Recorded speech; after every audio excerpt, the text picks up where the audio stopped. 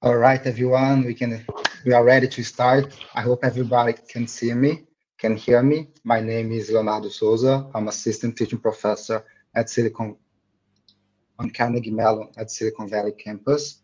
And today I'll be the chair of this session. So the name of the session is Software Testing 5. We have 6 papers to go through, 6 presenters. So the idea of the presentation will be 5 minutes for every presenter. And at the end, the remaining 30 minutes of the session, we're going to have our open discussion with all the presenters and everybody else here in the room as well. So in case you guys have questions, you can post it on the chat. Would it be nice if you can put the name of the person to who you are targeting the question? So this way it will be easier for us to monitor. Additionally, when you started the round of the presentations, I will also post on the chat when you reach the 4 minutes mark, because as I mentioned before, each presenter has only 5 minutes. So in the final 1 minute for your presentation, I will post a message on chat, just a heads up so you can wrap it up your presentation. Okay, so any questions? So we can start with the first paper, demystifying the challenges and benefit of analyzing use report logs and bug reports. And Ran, you have the floor. It's with you now. Thank you. Thank you, Leo. Okay, I may just start. I'm not sure whether this paper is really about software testing, but let me talk about it. Okay, so hi everyone, my name is Aaron Chen. Today I will be presenting a paper demystifying the challenges and benefits of analyzing user-reported log in bug reports. So this is a joint work with Dr. Peter Chen and Dr. Xiaowei Wang. There are many research work on the study of software log, for example, studying software practices or leveraging log in debugging. However, one problem is that the availability of log is limited due to privacy and technical concerns. Fortunately for researchers, we also find the user-reported log in bug reports. There are these logs that user reported in bug report to help developers better investigate the problem. However, there are still challenges in leveraging those logs. Those logs can be incomplete or irrelevant, which lead to questions like this. How often do we find log in bug reports? What characteristics do they have? Do they help to resolve bugs? Can they provide information on the location of the bugs? Those are the questions that we try to answer in this paper, and we will show that the user-reported log, despite being incomplete, contain valuable information. We conduct a case study on 10 open source Java systems. We collected over 8,800 bug reports, identifying log snippets and stack traces. From this data, we first investigate whether there's a difference in bug resolution time. We find that bug report with log take more time to resolve. There are two possible factors that influence the resolution time. First, the initial attached log might not be enough for debugging, so developers might ask for more log in the comment section of the bug report, which delay the overall bug fixing process. Second, the bug fixes of those with log are more complex, so it takes more time to resolve. Then we study the usefulness of those logs by comparing the overlaps between the log classes, the classes that we find directly inside the log, and fixed classes, classes that were modified to fix the bug. We found that a majority of bug reports with log contain direct overlaps with the bug fixing. We also reported log provide a good indication of where the bug might be located. On average, we find that the log classes can locate 44% of the fixed classes. Those findings lead to our third research question.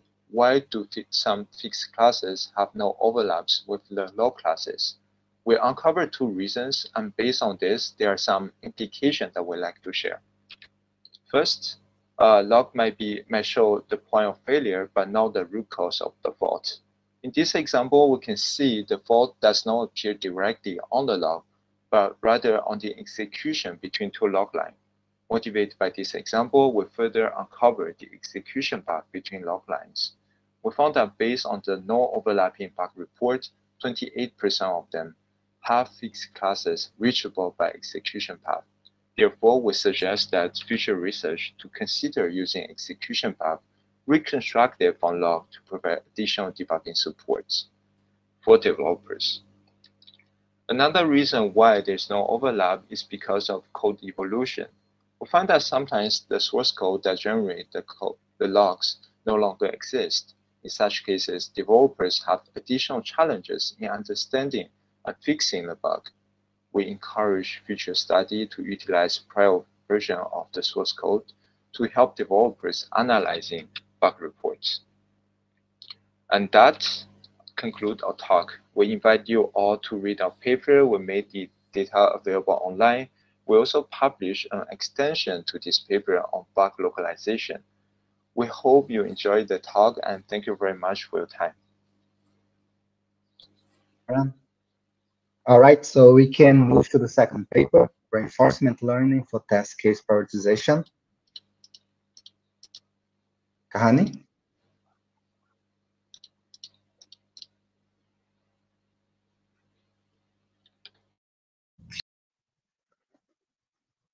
All right, feel free to start. Yes. Hello, everyone. My name is Nafisa Kahani, and today I'm going to give a brief summary of our paper, Reinforcement Learning for Test Case Prioritization, that was co-authored with Moshtaba Bagherzadeh, Lionel Bryant, and me. So, as you might know, using continuous integration has many benefits, but it also creates some challenges, especially when it comes to regression testing. In fact, because of the CI's dynamic environment and time constraints, regression testing in CI becomes so it means that specific techniques must be designed to deal with the dynamic nature and timing constraints of CI. In general, regression testing can be done by running all the previously defined test cases to make sure that new changes to the system don't break existing functionality of the system. But this approach is very time-consuming and expensive, especially for very large systems. So test case selection and prioritization are two methods that can be used to solve this issue.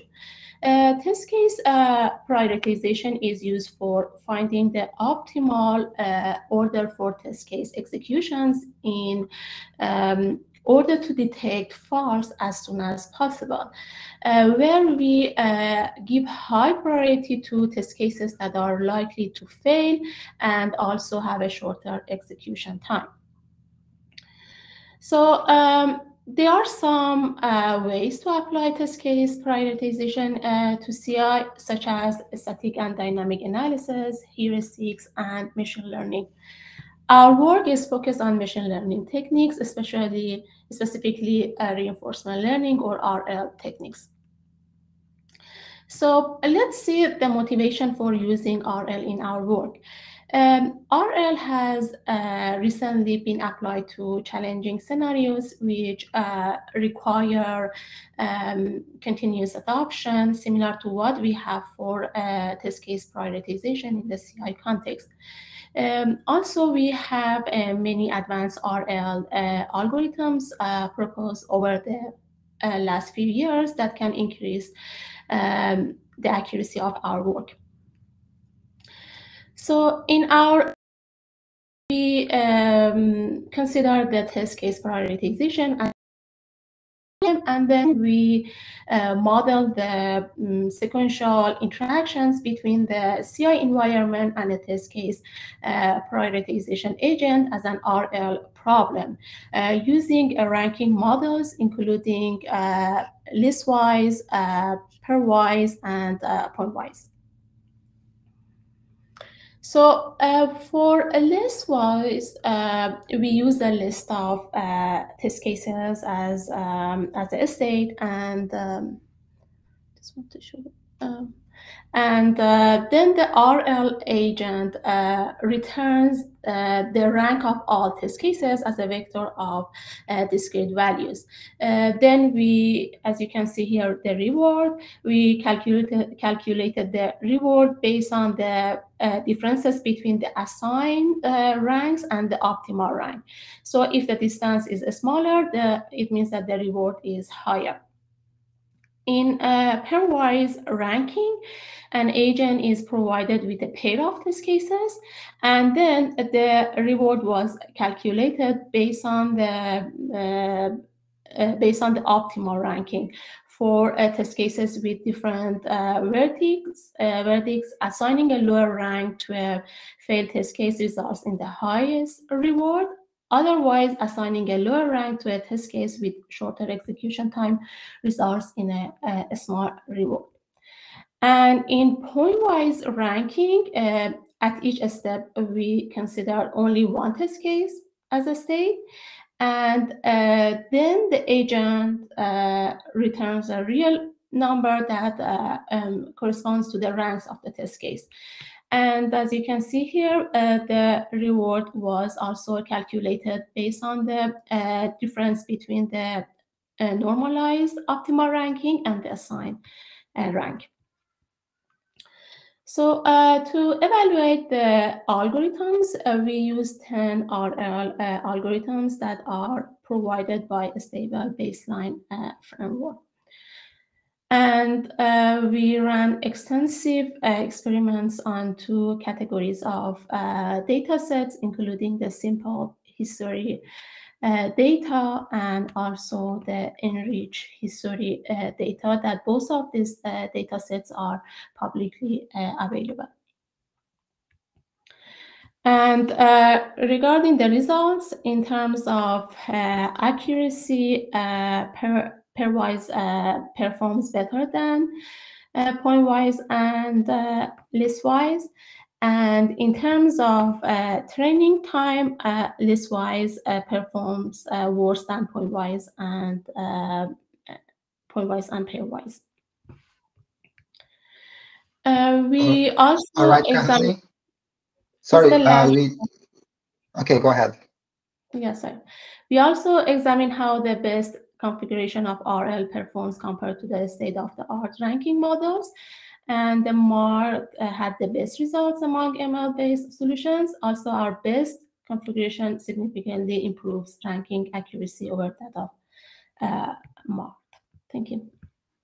All right, thank you. Are the authors of the third paper here surveying the developer experience of flaky tests? Is any of the authors here?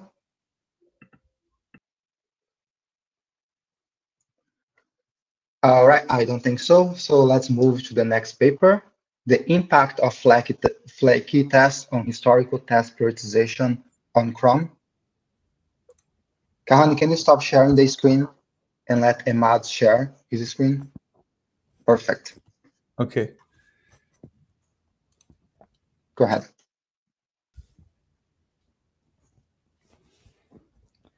Hello, everybody. My name is Emad, and I will present you with the impact of flaky test on historical test prioritization on Chrome, the work I did with my supervisor, Dr. Rick B.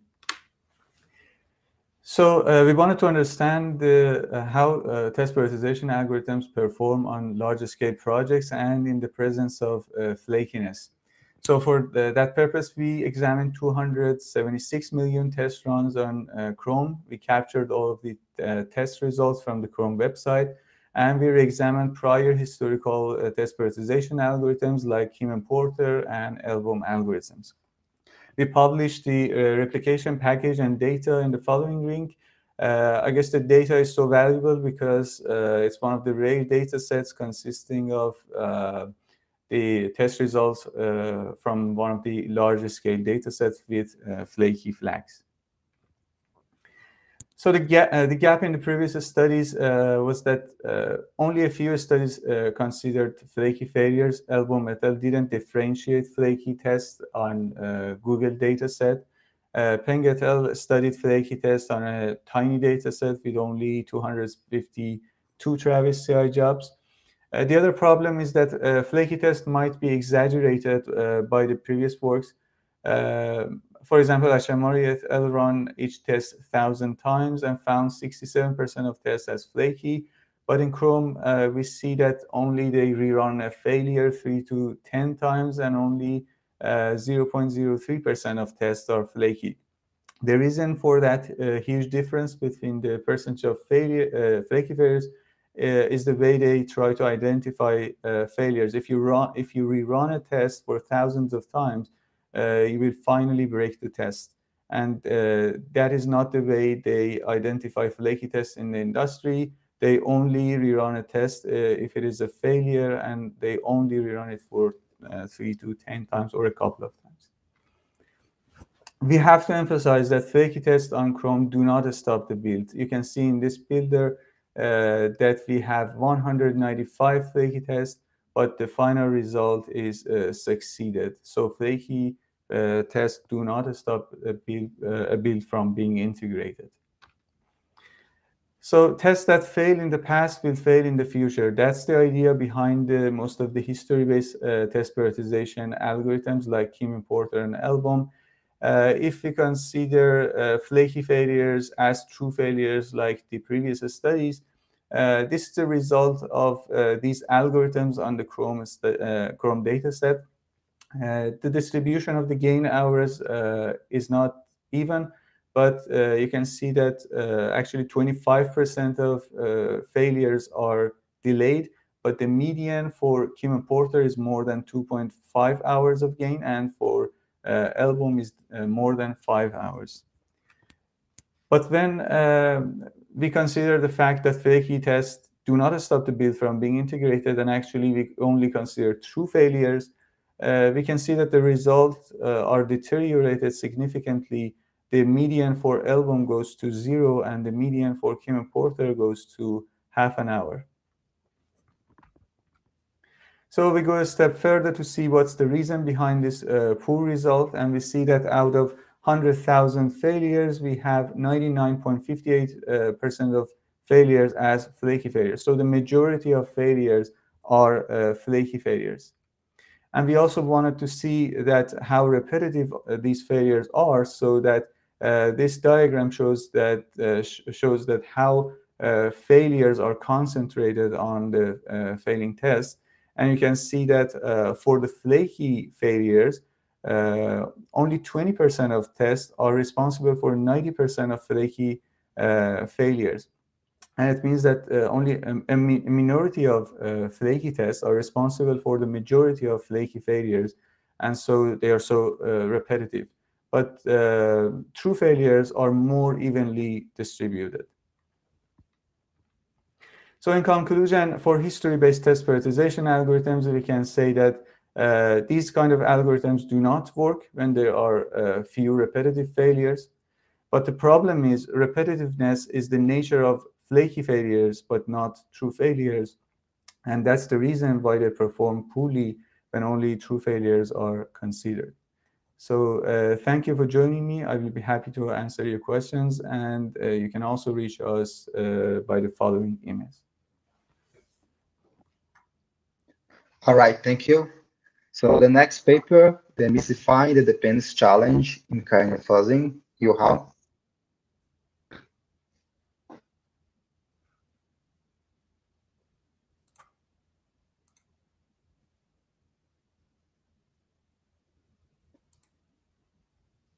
You are still on mute.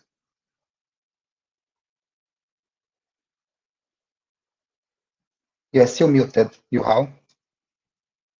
Oh, sorry. Could you hear me now? No worries. Yes. Okay. Go ahead. I'm Yu Hao from University of California, Riverside, and today I will present our paper demystifying the dependency challenge in kernel fuzzing. Sorry. First, I will introduce some background and the motivation of this paper. Linux kernel is widely used in servers and cell phones, and fuzzing has become one of the most popular and essential methods for uncovering bugs and vulnerabilities. Syscolor, which is the state-of-the-art kernel fuzzer, has found or fixed more than 4,700 bugs in the Linux kernel. But then I will introduce how Syscolor works. First, Syscolor generates templates from Linux kernel by human. The templates, which is the knowledge about the syscalls, system calls, includes the name of syscall and the argument of syscalls and the dependency between them. Syscolor could generate valid test cases from those templates and execute them in the Linux kernel. Then Syscolor pick interesting test cases by new coverage. From those interesting test cases, Syscolor would mutate them based on the template to get more test cases. So by this way, Syscolor could find so much bugs. But so we know that we have efficient finding algorithm in Syscolor. We have sufficient long finding time, and there are also comprehensive template for some kernel modules. But however, all of them could only achieve a coverage of 48% of those kernel modules. So what else prevents Syscolor to get more coverage? So the answer is dependency challenge. So this paper want to figure out the root causes behind the dependency challenge in the kernel fuzzing.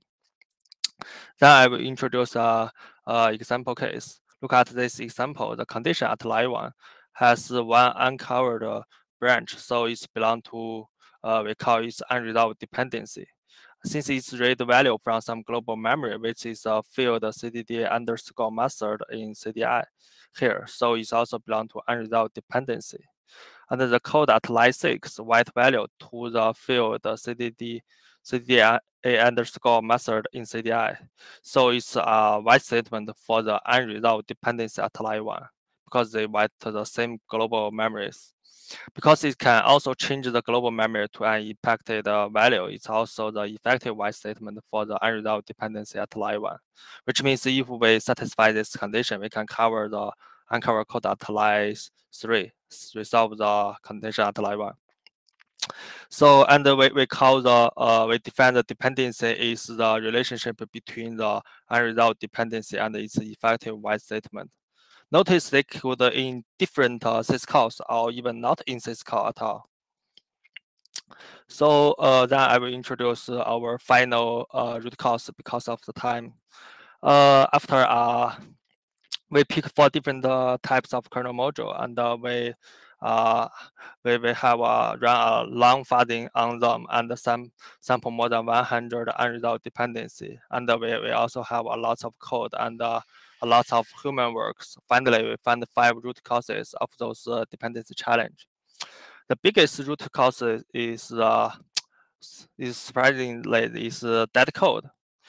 Because those dead code are related to some global memory and they need inter-procedure analysis to recognize them. So which may be the reason that they cannot be recognized by current solution. So there is no way to cover those code for kernel fuzzing. The second one is the environment dependency. The environment for Linux kernel is mainly the input from hardware. So it needs some specific input from hardware to resolve the dependency in order to cover related code. The next one is incomplete template. Although we have already picked the kernel module with comprehensive template, we still find that some unresolved dependency are because of bugs in templates. So we need some techniques to automate generate templates instead of human. And in fact, I'm working on this now. And another interesting root cause is the unobserved dependency. In fact, besides the syscalls, there are some other functions. There are some functions can be triggered by other interface of the Linux kernel. For example, the bottom half position, module init and the module exit functions, and the callback functions interrupt. So the kernel fuzzing needs to consider all of those different interfaces and combine them together in order to have a better coverage. So yeah, that's all. All right, thank you. Now, the last paper in the session, Build Sheriff, Change Aware Test Failure, Triage for Continuous Integration Builds. Shane? Yeah. All right.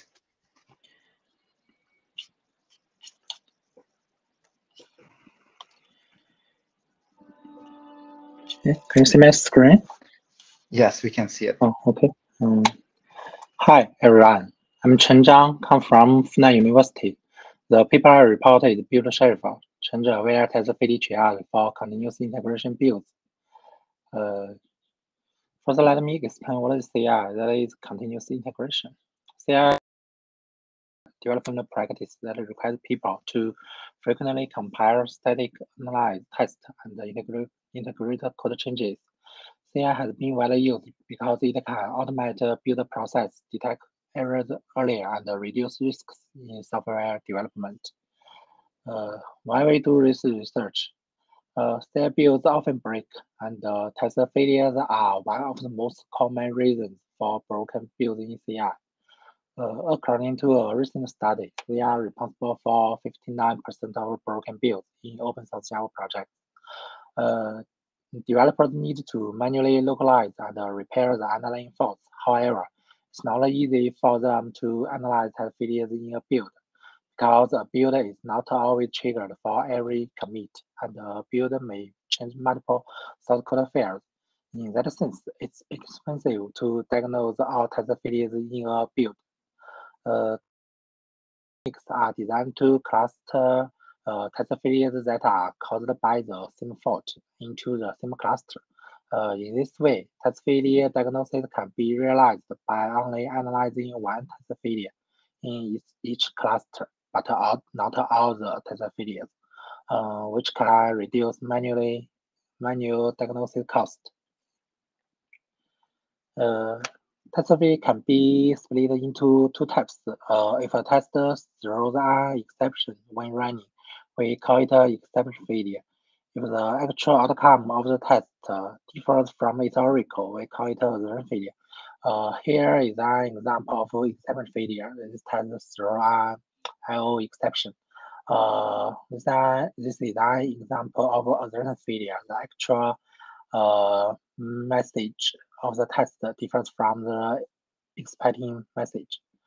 In this paper, the present a large-scale empirical study to understand test failures in CI builds, and found that both exception and assertion failures are common to cause test failed builds. Therefore, test failure triage in CI should support both of them.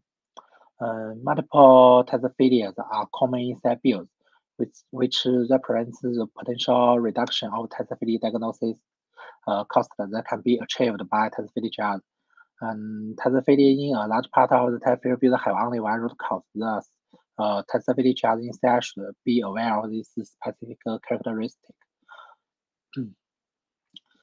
Then we propose a new change-aware approach, Build Sheriff, to triage test failures for CI build, so that test failures with the same root cause are put in the same cluster. It works in three steps: triage knowledge preparation, exception failure triage, and it first prepare triage knowledge by analyzing the build log, the project source code, and the code changes from the previous past build. Based on the triage knowledge, it then uses different strategies to triage the exception failures and assertion failures. We develop a pipeline of three strategies based on complexity of code changes, change-aware status similarity, and exception message similarity for exception failure triage, and a pipeline of two strategies based on complexity of code changes and change-aware test code similarity for assertion failure triage. In the experiment, we designed for this question to evaluate the effectiveness and efficiency of Build Sheriff. In summary, our paper makes the following contributions. Conducted a large-scale empirical study to characterize test failures in real-world Java projects and motivate test failure triage. we propose a new change-aware approach, build Sheriff to charge test failures in CI builds effectively and practically. And we conducted experiments on 200 broken builds to demonstrate the effectiveness and the efficiency of build Sheriff. That's all. Thank you.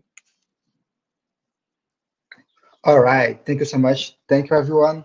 So now we can move to the next step, the next phase of this. We're gonna have some discussions regarding the different papers that we're presenting today. So you can either unmute yourself and ask the questions to the presenters, or you can post your question on the chat. There is a question option, so you can write your question over there. Remember to put the name of the person to who you want to ask the question. Who wants to start?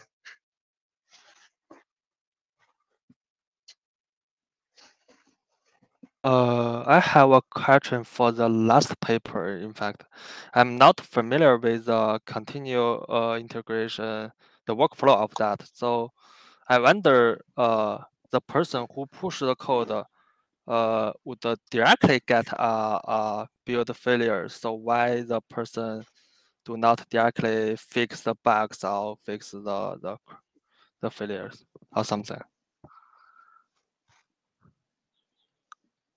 Jane, did you understand the question?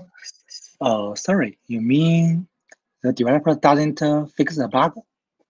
I mean, directly? in my imagine, I think the workflow should be someone push the code, and then there is a automate system, the CI system, could directly build the code and to directly find that, okay, your code caused some new failures or something. So the person who push the code should directly fix the bugs or fix something. Yes, that's right. The aim of our paper is just triage test failures in different cluster based on their root cause. You know that each test failure build may contain many test failures, and it is expensive to manually diagnose test failures of all the test failures. We just want to triage this test failure. Then the developer can just analyzing one test failure cluster and reduce their diagnosis cost. So you mean the bug may not in the code who of the person who just pushed? It's maybe in somewhere else. Yes. The CI builder can also be triggered by a pull request, and when the builder is triggered on a pull request, the CI system will make a merge. That means the conflict of the main branch and your code can also cause the failure. Okay, thanks. All right, more questions, everyone?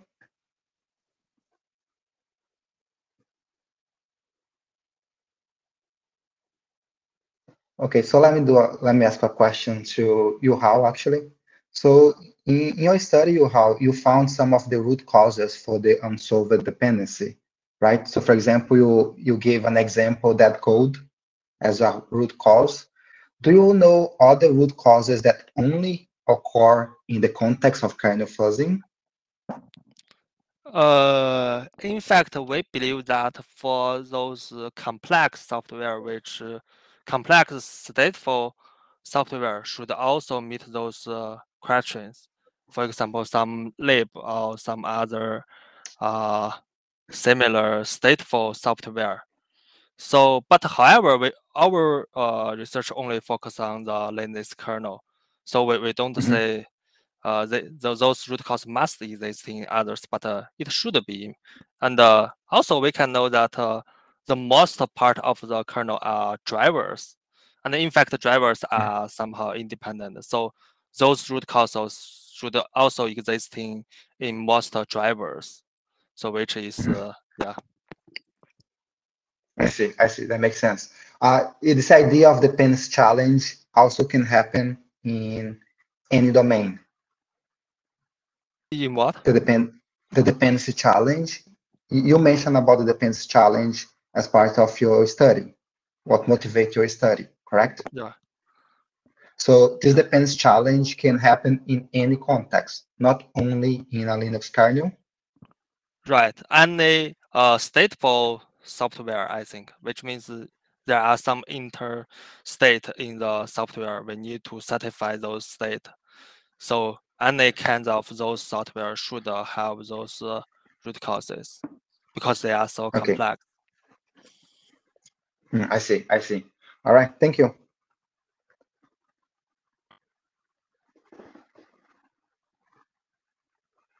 All right, more questions? Yeah, I had a question for the test prioritization, the reinforcement learning. In prioritization, I've only mostly just looked at it just in this recent paper that we looked at with Chrome. But in those benchmarks that are often used for prioritization, excuse my ignorance, like what is the queue size? Like, is there actually any changes waiting to be tested? Because we noticed, like in the Travis data set, like often there's nothing waiting to be tested. So like, I know it's really more theoretical, but I'm just curious, like the benchmarks that people are using, like, do we even need prioritization, or can we just run the tests, right? So does anyone know the answer to that? Kahani, maybe you know that?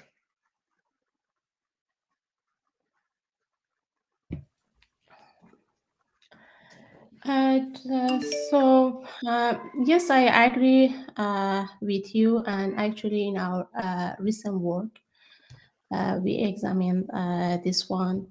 And the title of our paper is Scalable and Accurate Case Prioritization in Continuous Integration Context. And we examined this one in that paper. So what is the queue size? How many changes are waiting to be tested?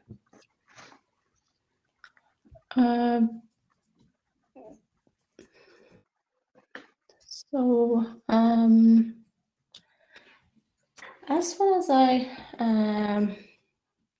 just let me think a little bit.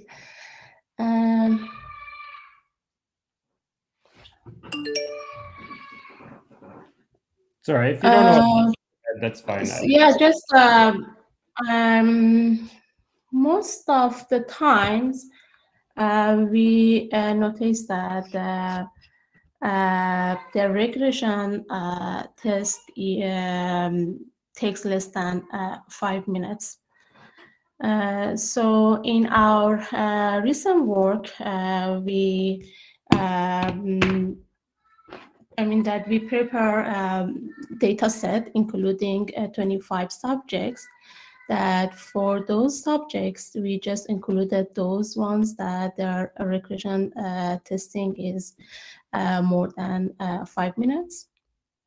And also we consider the rate of their failing builds. So we prepare a data set, as I said, that it's available, it's publicly available. And for that, we consider this regression test, the times and also the rate of the failed builds. Okay, thanks. Yeah, I don't know. I see 5 minutes like for like integration testing, like it's not that long, right? Like you look at like other bigger projects, and then you're doing prioritization, so you're changing the order of tests, which is going to introduce flaky tests and all this other kind of stuff. Like I just haven't seen a lot of adoption in industry, and I'd be curious if people can point me towards prioritization adoption in industry. I mean, selection, you have to do selection, especially if you just have like a master branch, but on like relatively small projects where you have 5 minutes of testing, it remains unclear to me it's necessary. But anyways, I'll let Yes, I someone mean else. that we consider all of these things in our recent work. So because for this work, we rely on the existing work and their data sets and the features that they have used. So, but as I mentioned in our recent work, we try to consider all of these things, and actually we provide a comprehensive set of features, including 150 features, along with and our data set is it's a very comprehensive one in terms of the diversity for the projects, and and also we consider the number of failed builds and also regression testing time.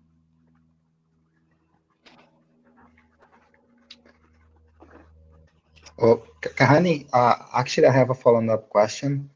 So you have applied reinforcement learning. So which characteristics of the problem of prioritizing test cases is suitable for reinforcement learning? So why not use another type of algorithm like clustering? Why reinforcement learning? That's because of the dynamic environment of CI.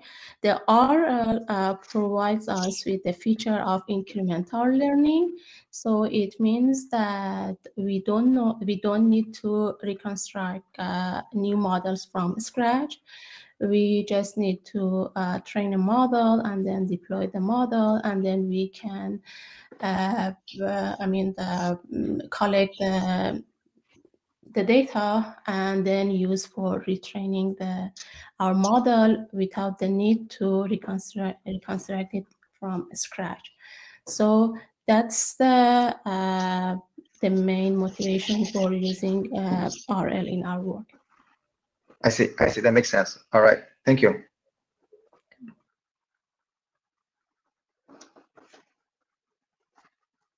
More questions, everyone?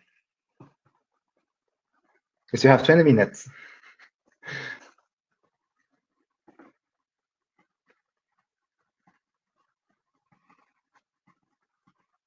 So for the first paper, Anran, are you there? Anran?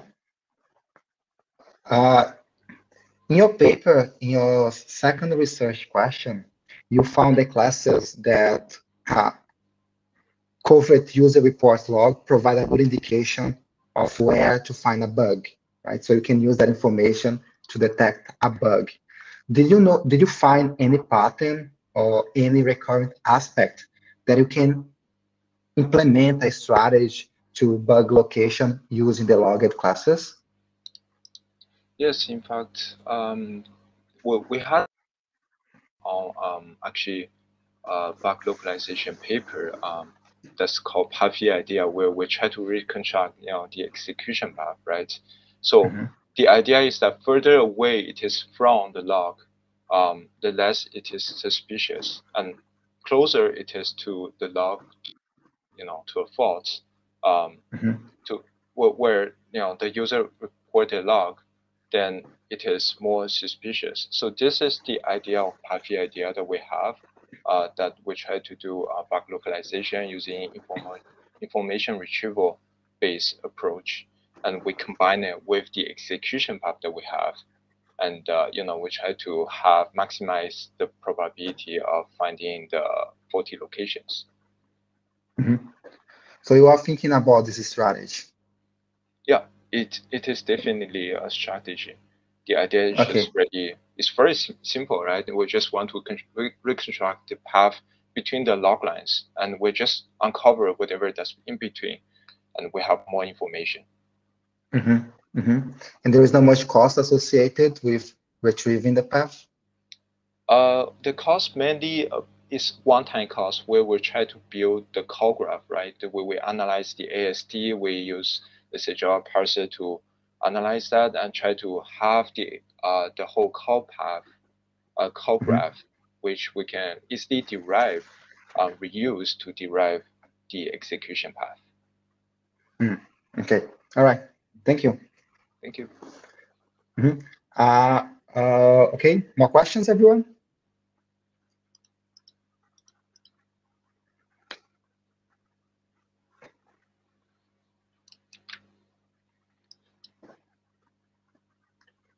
So we have a question for Cheng on chat.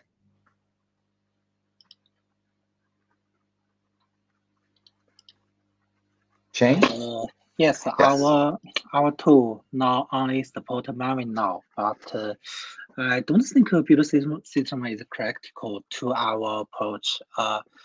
For example, Gradle can also use our tool, but you know that Gradle is more flexible, and you may need to spend more time to pass the build log of Gradle and extract the related information. Yeah, I think a build system is not critical to our approach.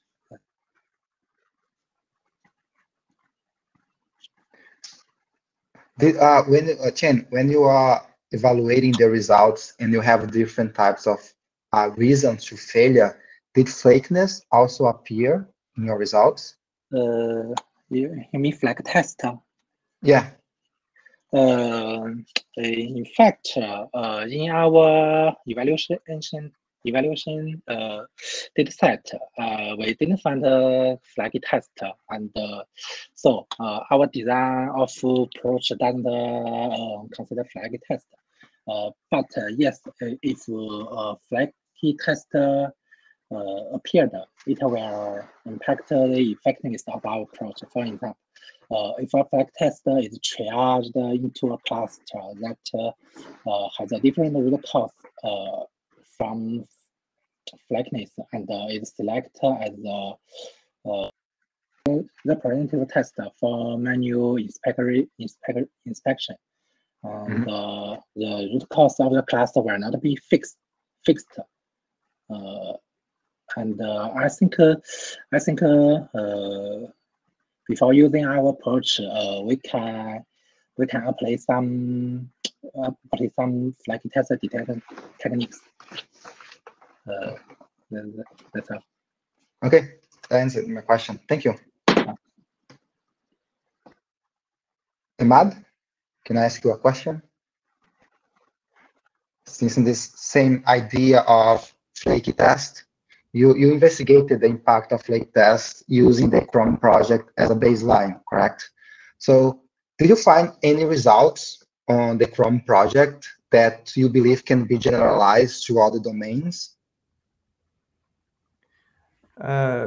Actually, what we were interesting in this project, first of all, it was very important to mention that, and as Dr. Gui questioned the problem, that the main point is that test prioritization problem should be considered in the large-scale projects. We tried smaller projects like the Travis CI projects, but the point is, when for example, we have 2 builds in a day, and they only run for less than 30 minutes. So that's not the case for the test prioritization or test optimization in general.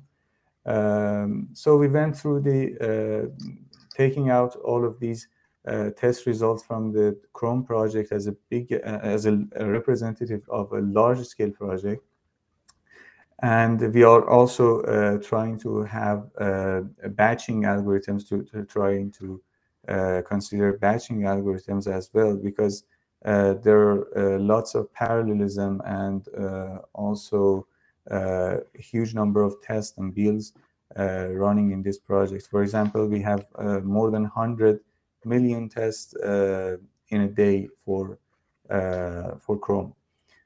So first of all, the main point we have to emphasize that the problem of test optimization is the case for the larger scale projects.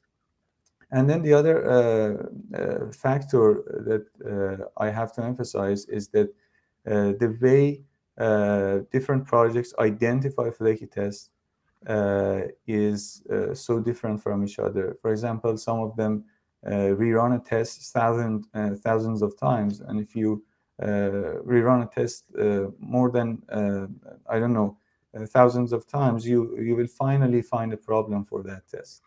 So that's not the way in Chrome they identify flaky failures. They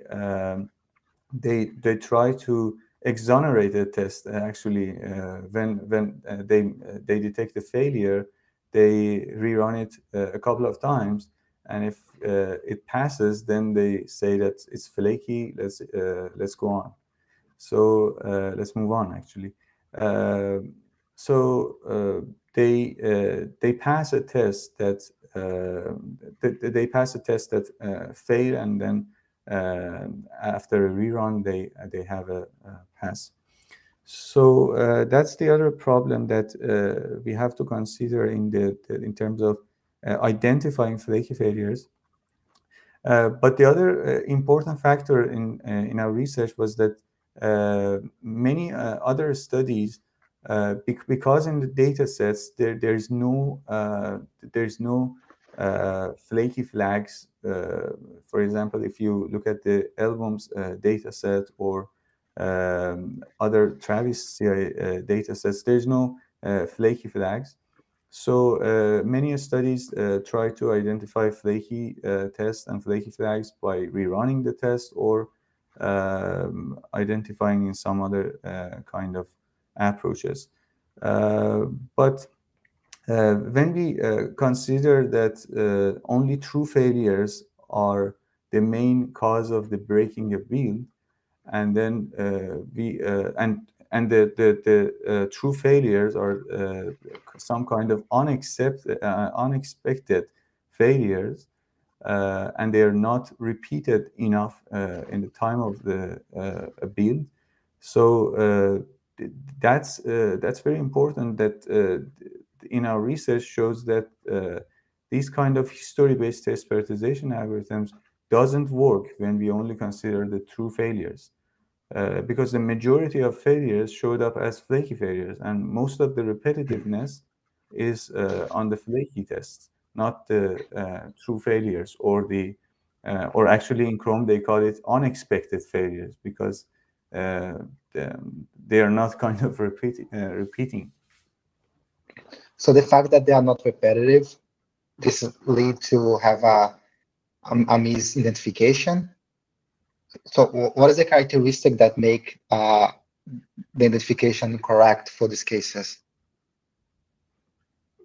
Sorry, can you repeat your question? So you mentioned that some test cases was marked incorrectly, right, in the Chrome? I just want to understand. What I'm saying is that in Chrome, the data we captured from Chrome, we have the flags from the Chrome testing infrastructures that shows that this test was flaky. So we were not trying to identify flaky tests ourselves. So we are using the same labels that Chrome identified as flaky. So by considering that kind of labels, that kind of data, we see that the majority of failures are flaky failures. And then when we are considering only true failures, which are mostly unexpected, then the performance of the history-based test prioritization algorithm detrimented significantly. Oh, I got it now. Okay, very interesting.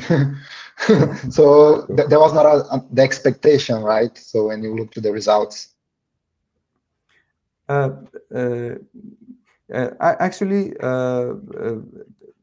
Chrome, the way Chrome identify the result of a test is also very complex. For example, in many of the previous studies, we have only a pass and fail. But in Chrome, firstly, they have some kind of expected results. So they before running a test, they have some kind of expectations that For example, they might expect a test to fail on a particular platform. A test might fail on Windows, but might pass on the Linux because it was designed for running on Linux. So first of all, they have an expectation, and then based on those expectations, the result of the pass, fail, and crash and other things define their final outcome. They might end up a test being failure, but it was expected and as identified as a pass because of those expectations. So it's a very complex identifying the outcomes and labeling. But as I mentioned, we are using all of the labels and all of the data from the Chrome themselves. We are not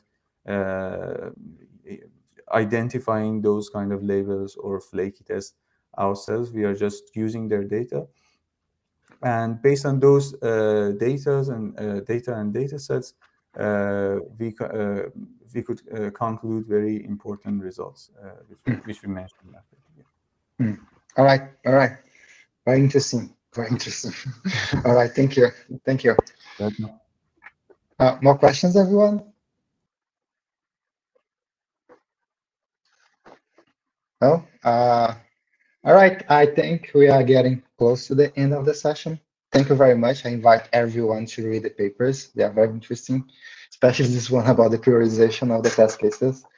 So flakiness has appeared like the third paper in this second paper in this session. And it looks like a very hot topic at the moment. So if there is no more questions, thank you very much, everyone, and I see you next time. Thank you.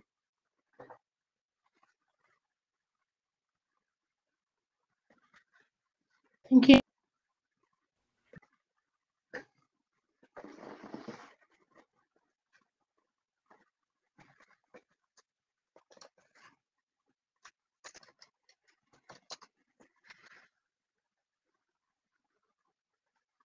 I think.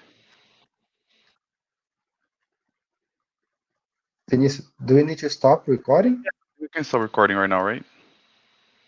Yes. Yeah, that's it.